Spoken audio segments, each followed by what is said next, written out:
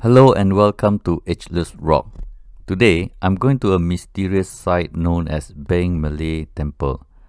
I say it is mysterious because I'm wearing megalithic lens and I see things from a different perspective.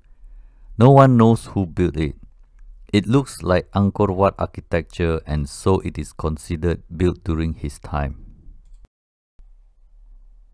Beng Mealea is known as Lotus Pond in local language. It is considered a Hindu temple, although it has Buddhist motifs. For now, credit goes to King Suryavarman II because it is believed to be a contemporary of Angkor Wat. It is also believed that Dara Indravarman I initiated the foundational work. Based on this assumption, credit is given to King Suryavarman II and is therefore believed to be a 12th century achievement. This temple is not a small project even by today's standard. At 1025 meters long and 875 meters wide, this temple takes up 896,875 square meters or 222 acres of land. With such undertaking, how can no one inscribe anything about this temple? Since no inscription is found, there isn't any way to prove anything other than lots of intelligent guesses. A simple diagram shows that the sanctum is not exactly in the center of the entire moat. It is skewed to the west horizontally and skewed to the north vertically on the map.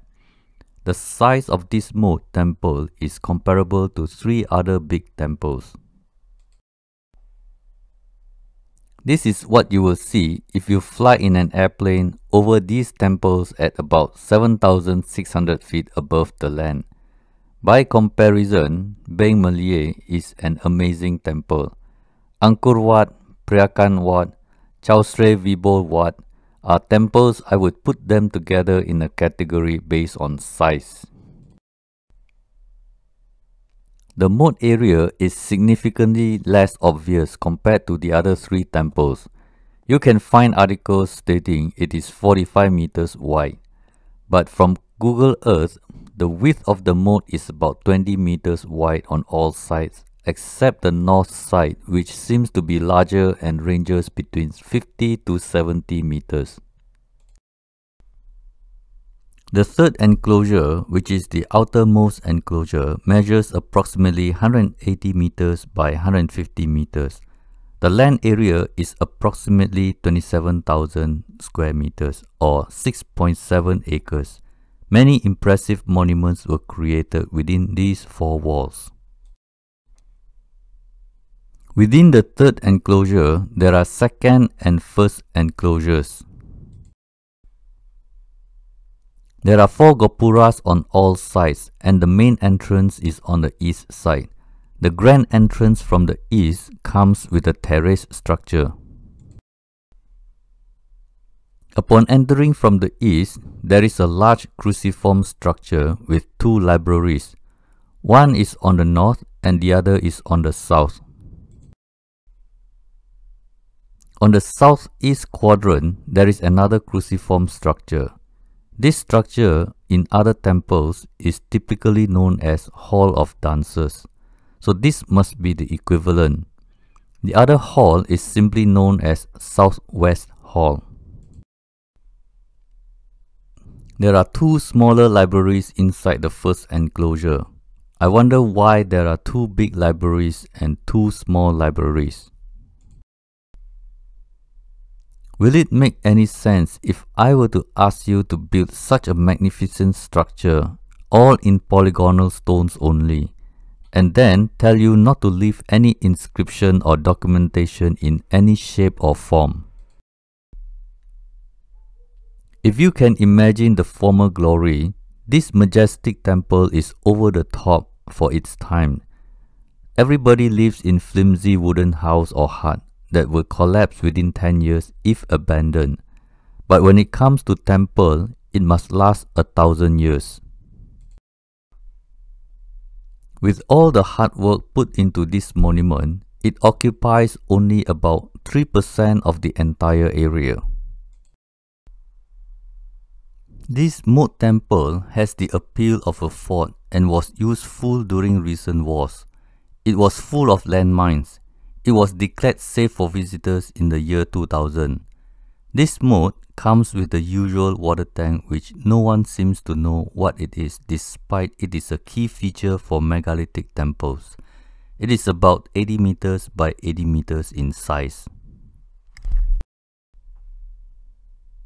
Within the third enclosure, there is a temple known as Kansaeng Temple. It is known as a rest house or dharmasala. Surprisingly, this temple is mostly in good condition. This Buddhist temple is said to be constructed by the Buddhist king Jayavarman VII and is considered a later addition. A Buddhist king and a Hindu temple is what you can learn from archaeologists for now. But bear in mind that these are assumptions written in fine print. Further outside the moat to the west is a structure known as Daun Chan Temple. Interestingly, it is also known as Hospital Chapel. It reminds me of Jayatataka Bare and Nippon Temple, where there is a link to the health, but the ancient knowledge is lost. There isn't much to see for now, but I wonder if people actually use this to get healings. I'm thinking of healing from depression, anger, hatefulness, anxiety, and issues related to the mind and soul. A little further southwest of Daun Chan Temple is Kuk Troap Temple. It is a very small temple with nothing much to see, especially when it is in a ruined state. Kuk Troap Temple most likely has a moat, as you can tell from the outline. It is an east-facing temple. To the east, there is a bare that measures approximately 180 meters long by 85 meters wide. Kuk Troap Bare seems to align to the center of Kuk Troap Temple, which I feel there is a yin and yang relationship. I presented this idea in my video on Preakan Temple, which you can check out under the Cambodia playlist. Going back up heading north, you can see Trung Lolok Temple. It is a small structure in total ruin.